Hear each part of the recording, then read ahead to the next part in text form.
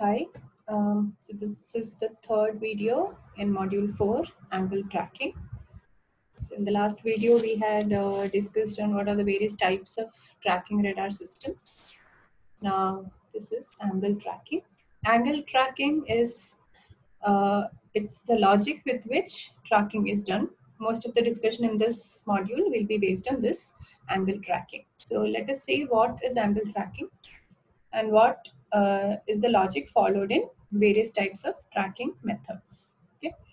Um, so assume a pencil beam radar. Pencil beam in the sense a narrow beam with radar, a radar which is radiating with a beam which is very narrow. So it's a pencil beam radar. In such a radar, the detection of target provides its location. Right? Location in the sense it provides the information about two angle coordinates, that is azimuth and elevation. Now imagine this target is somewhere within the antenna beam width. Okay, that means yeah, it might not be exactly aligned, but then it is somewhere in between. Now what we need is to determine the direction of antenna, and we need the alignment of the beam to be moved in the direction of the antenna so that the target is within the beam. Correct? Now, so we are talking about single angular coordinate. Okay, so first we'll focus on single angular coordinate.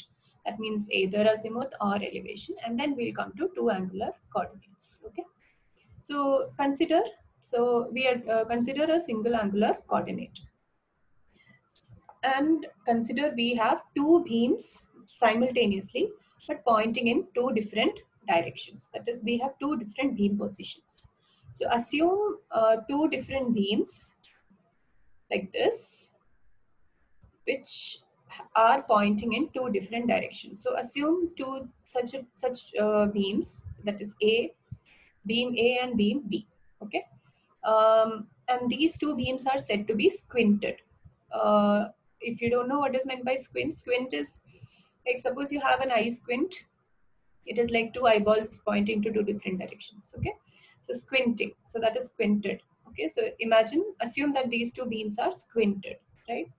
So with a squint angle theta q, okay, theta q plus or minus theta q relative to the bore side direction. Now what is bore side direction? So this is, see, this is bore side direction. Theta naught is the angle corresponding to it, and theta t is the angle corresponding to the actual target direction. Now this difference between them is going to be theta q, that is the squint angle. Okay, now the two beams are said to be squinted with a squint angle of plus or minus theta q. So these are two simultaneous beams. It can be either simultaneous beams or it can be two beams which are rapidly switching between two angular positions, 1, 2. Okay, so in a time shared basis. So any of these two scenarios is possible. Now the crossover between these two beams will determine the bore side direction, right? So you can see the beam A and the beam B, wherever they cross this point gives you the direction of bore side.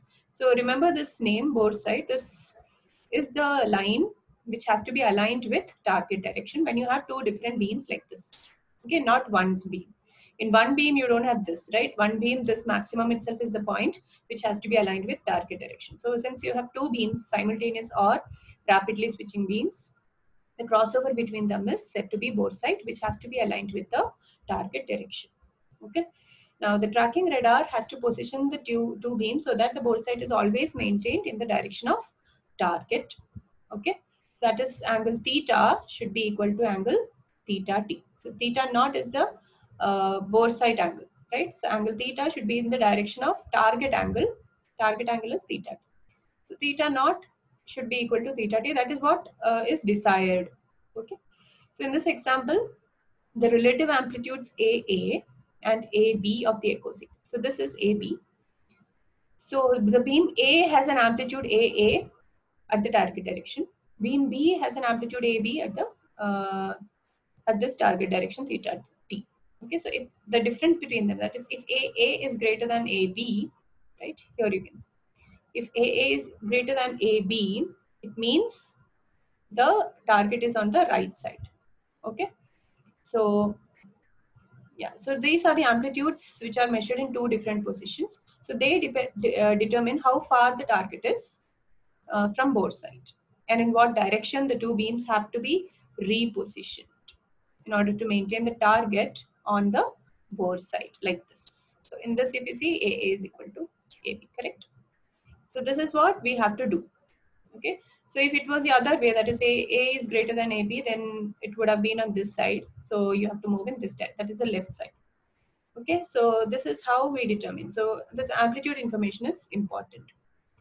Now, so this is all about angle tracking. And this, whatever we are speaking here, is single angular coordinate. Okay. So we have assumed just one. See, only theta. Did phi come into picture here? No. So this is only one single angular coordinate. So in practical sense scenarios, we need two angular coordinates to get the exact location of the target. So it should be both elevation and azimuth. So two additional, so this for one angular coordinate, you have used two beams, right? So for two angle coordinates, we will need two additional beam positions, which the next two beams should be in the orthogonal plane, correct? Because we know theta and phi are in orthogonal planes, right? So in order to get two angle coordinate location of the target, we need two additional beam positions in the orthogonal plane to obtain angle tracking in the other plane, right? The orthogonal angle coordinate. So basically we need four beams to do the proper tracking and get the location, right? So sometimes three beam positions are also used, but then mostly four beams are preferred. Okay. Now, so this is what is angle tracking. Okay, so I've put the same points here. So I'll just go through these points once more.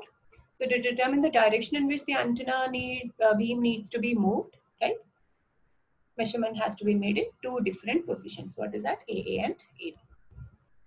Now the above two beams, as I said, is said to be squinted with a squint angle plus or minus theta q relative to bore side direction. Bore side is the theta naught direction, which is a crossover between two beams, A and B. The crossover between of two beams is door side direction. The beam should be moved to coincide, correct? So this is what is desirable. The bore side direction should be moved to target position. Only then the alignment is done, and then we are able to predict the location of the target. Theta naught should be equal to theta t. Okay. So early tracking radars used single time shared beam to track in two angles. So I told you can use either of the two scenarios. One is use simultaneous beams, right? Simultaneous means at the same time send beam in two different directions. Other option is use one single beam in time shared basis. Okay. So accordingly, so the same logic is used in both all these three techniques. What are the three techniques as we have seen in the previous video? They were monopulse tracking, conical scan, and sequential lobing. Now, when time shared, when the tracking radars are using a single time shared beam, that is a beam on one beam on a time shared basis to track in two angles, then it is either conical scan tracking method or sequential lobing tracking method. Okay, so sequential lobing and conical scan employ a single beam in time shared basis. But when we have the modern high precision trackers use equivalent of four simultaneous beams as we were speaking earlier. So to perform two-dimensional tracking. So when we use simultaneous beams, the tracking method is called as monopulse tracking. Okay, so that's the main difference between sequential lobing, conical scan, and monopulse tracking. So that was about angle tracking. Angle tracking is not a method; it is a logic which is applied in all these tracking methods. Okay, so this is the basic with which the entire module will run. Fine. So that was about angle tracking. So when this question is asked, you have to draw this figure. It's the same thing. Okay, you have to draw this figure and you have to explain the various scenarios. So whatever we dealt today in this module. Okay, fine. So all these are there in the textbook Shkolnik. Shkolnik is our textbook. Okay, so that's the single textbook which is enough for this subject. That is the whole subject.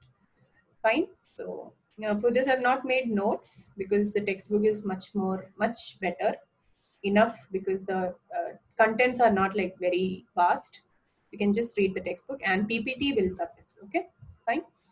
Thank you then. So monopoles tracking would be our next topic, which I'll be handling in the next video and the online class. Thank you then.